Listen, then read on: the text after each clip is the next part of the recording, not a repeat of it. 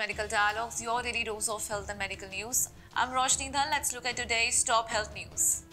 Health-centric Apple Watch Series 8 will reportedly come with a body temperature sensor that will let the user know if he or she is running a fever. The upcoming Apple Watch should be able to detect a spike in body temperature and then ask you to use a thermometer, reports Mark Gurman.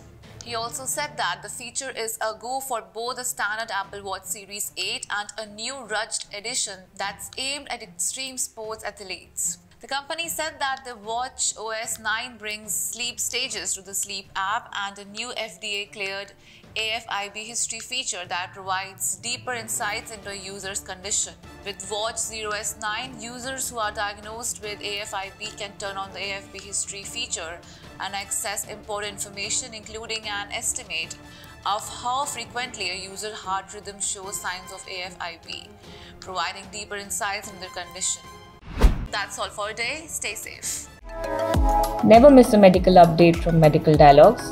Like, subscribe, and press the bell icon.